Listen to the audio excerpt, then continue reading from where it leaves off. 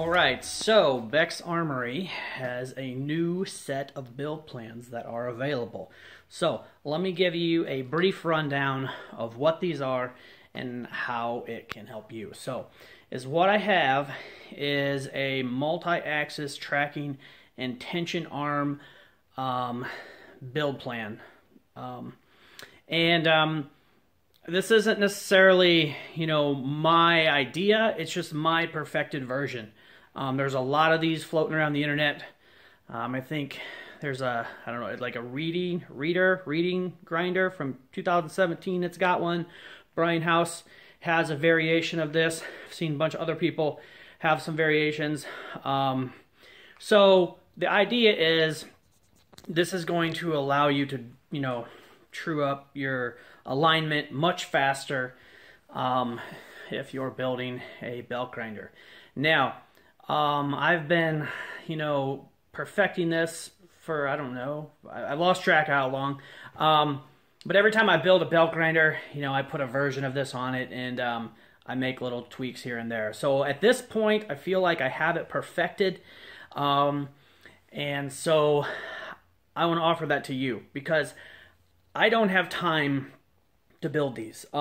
They do take a while to build. Now, the components are not expensive. The material is not expensive, but it takes time.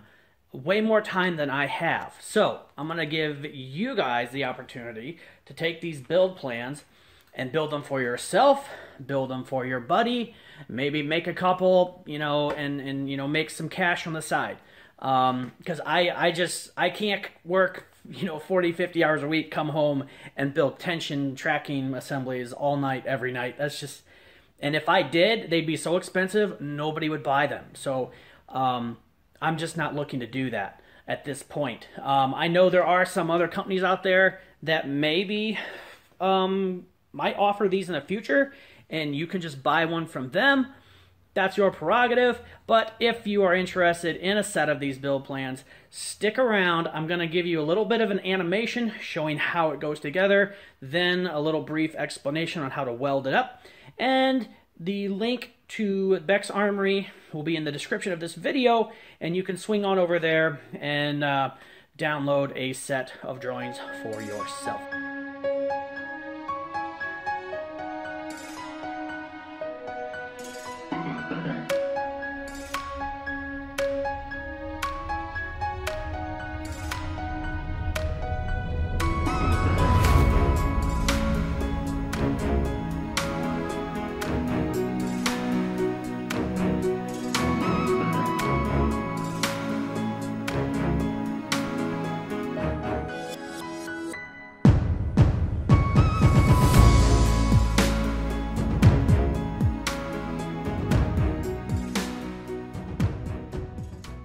Alright, so when you go to weld this up, this is the process that I suggest that you do.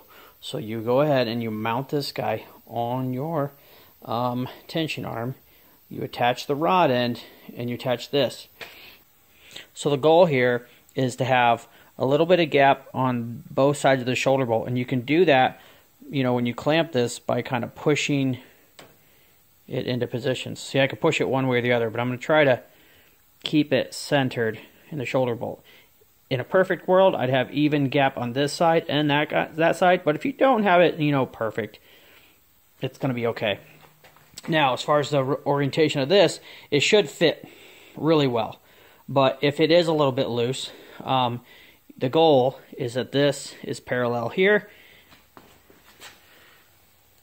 and parallel there. So, like I said, if you're off a degree, it's not going to be the end of the world. But I'm kind of particular, so I like my stuff, perfect. But, so, that's how I do that. I clamp this right here, and you can use just a plain nut, or you can use one of these custom do jobs here, not really sure what that will be. But I'm sure by now you know because it's in the plans. So, now, I'm going to tack this in position. I'm going to tack it here, here, and here. Or if you don't want it visible, it'd be a little bit harder to get in here, but you can tack here, the underside, and there. Now that's going to be really hard to tack, so honestly, I'm just going to make sure my welds look good, and I'm going to put it on the front. So I'm going to tack it, that corner, and there. That's going to keep it from twisting and moving. Then I'll weld it complete. When I go to weld it complete, well, I'm going to TIG it, so I don't have to take all this stuff off. But if you're going to MIG it, take all that stuff off to prevent the splatter from getting in the threads and all that stuff. Anyways, thank you for watching. If you have any other questions about this project, leave me a message in the comment section below.